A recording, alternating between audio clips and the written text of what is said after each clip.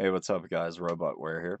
Alright, and today I'm going to be showing you how to remove your RetroPie menu setup here.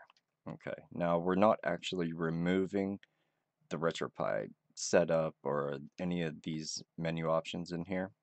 We're just removing this menu from the system here so you don't see it. You'll just have the games and the different systems. Now the best option is to hit F4. Now you can go in through the menu, then go down the RetroPie setup. There's some bugs and glitches every once in a while that will cause problems. It'll hang or won't write correctly. I've seen that, so always the best option, hit F4. Okay. We'll be at the terminal command as soon as this comes up. And I already typed these in. CD space RetroPie dash setup. Now the R, the P, and the S have to be capitalized. Then sudo space period / RetroPie underscore setup period sh. This will take us into the RetroPie setup.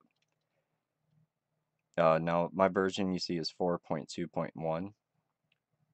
Yours, it's a good idea to keep that updated. Go down to manage packages, manage core packages, then down to RetroPie menu, then remove, yes. All right, back out of this, reboot, yes.